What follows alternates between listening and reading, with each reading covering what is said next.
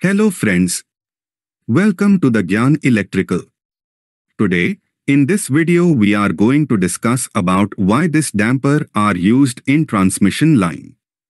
As you see in this video, the velocity of wind is quite high. And due to that the conductor are vibrating very badly. This effect called galloping effect or dancing of conductor.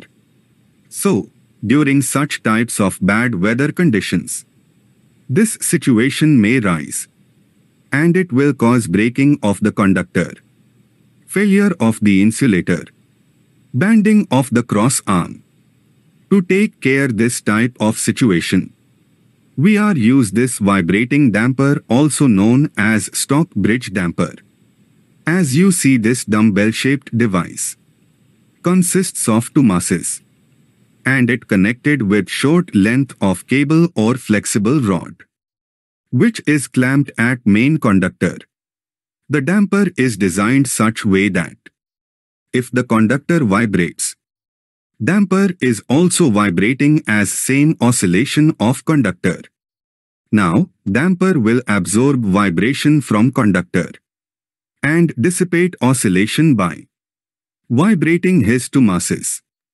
And this is how damper protect transmission line against vibration and oscillation of conductor.